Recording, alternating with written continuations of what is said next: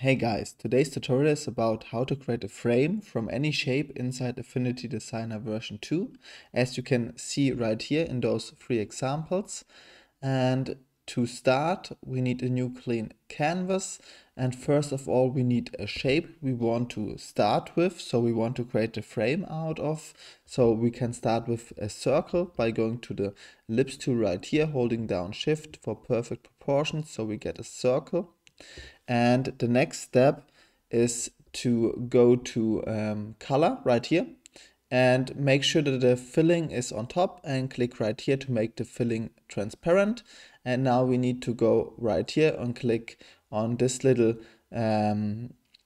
circle with a circle cut out in the middle, which means the stroke color. We can go to swatches and we can choose white, for example.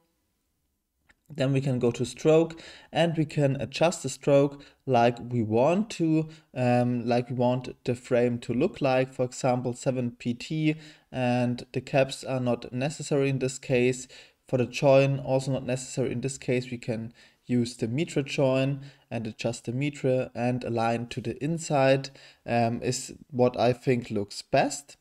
And the next step is to go to layer right here, to click on expand stroke, and that way we are creating a curve out of this stroke. So now we don't have this circle with the filling transparent and the stroke colored. We now have a curve which is just the stroke, so just our frame. We can see this by checking with the node tool right here. We see we have two nodes for the outside and for the inside, and our whole object and curve is now this frame.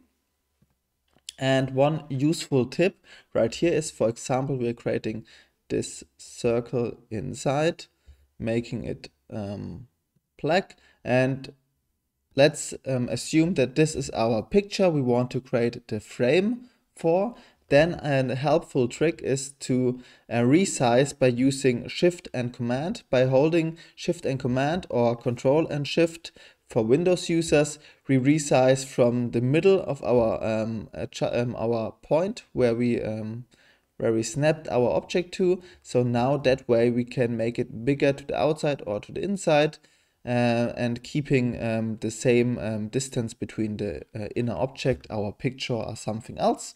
And we can do this with any other object in Affinity Designer, for example the triangle right here. Again, create a triangle, make the filling transparent, choose a color for the stroke, adjust the stroke, and then go with layer and expand stroke.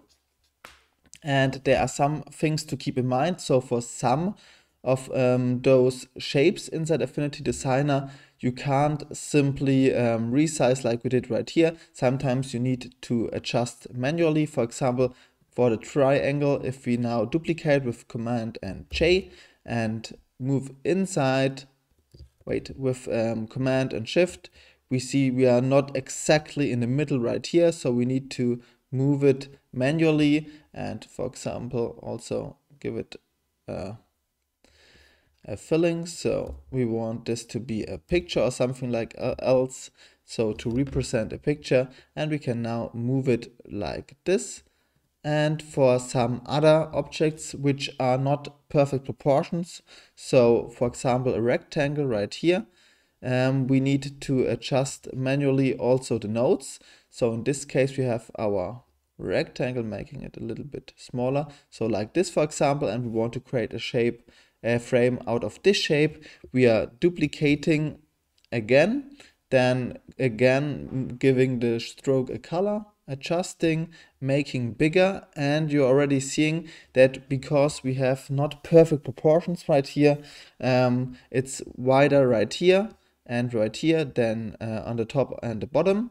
So we can fix this by going again to layer and expand stroke, and now going with the node tool and simply selecting those nodes, holding down Shift and moving to the inside, and also with those, so we have the same distance, and we can now adjust with the snapping to the middle, and we have created a shape out of this, a frame out of this shape.